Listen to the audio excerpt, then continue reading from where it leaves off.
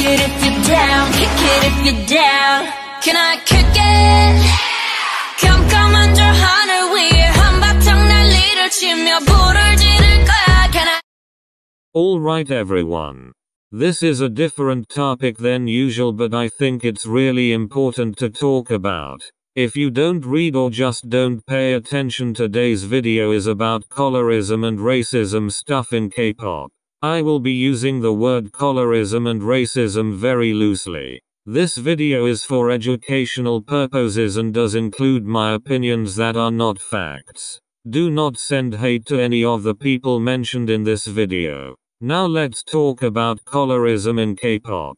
This entire idea started yesterday while with a friend, whom was babysitting my siblings, and we were watching a video on someone talking about why they hate a new idol named Lana. I don't have any problem with Lana personally, and we will get into why during this video. While we watched the video, it made me realize how racist most of us foreigner fans are. It seems like mostly K fans like her aside from me and my friend. This brings me to my first point. Something I would like to point out is many idols and Korean, including Lisa from Blackpink, Sana from Twice, Taezu from Twice, and Bam Bam from GOT7, just to name a few. As you can tell, many of your favorite idols are not Korean, and they never will be. Facts. It's not a big deal if someone is not Korean in the K-pop industry, never was and never should.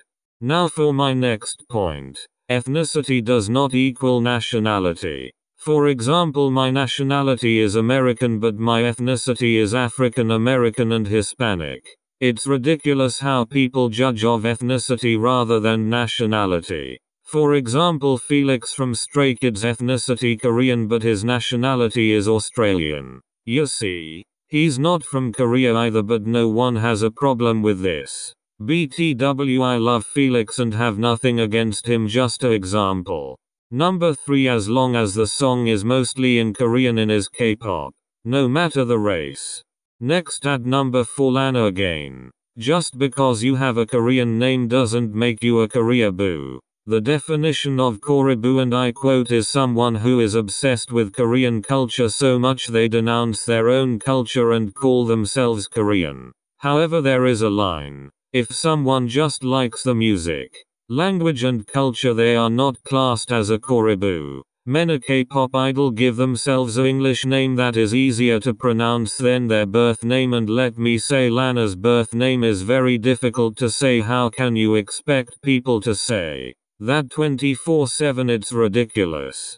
Now I have 2 questions for you. Would you classify someone black singing or producing a song as Korean pop?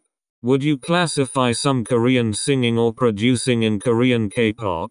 If you have sense, you most likely said yes to the first question and no to the second one. When it comes down to it, language and bass are the only things that matter when it comes to K-pop. It's annoying how some fans really think Asian idols should stick to K-pop, C-pop, and J-pop, even though they do great in the foreign market. They are practically segregating their idols. It's absolutely terrible. I genuinely question us K-pop fans sometimes. If a foreigner wants to be a K-pop idol, so be it.